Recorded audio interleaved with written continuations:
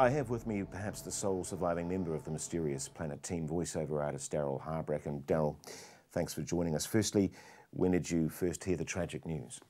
I was first alerted to the tragedy by my wife. She called me, beside herself, absolutely, wondering if I had survived.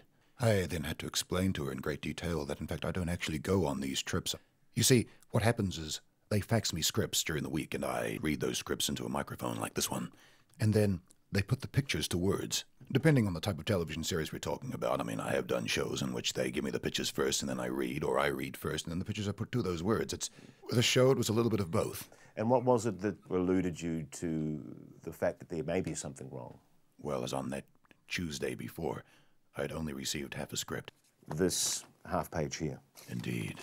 It's obviously the jetty scene that we just watched earlier. Well, Jason, as you can imagine, this has been an incredibly surreal experience for me. People lose people. People lose associates. But Jason, I truly have lost friends. When was the last time you saw them? I've never actually met them. No, but those scripts certainly did bring me closer to who they were.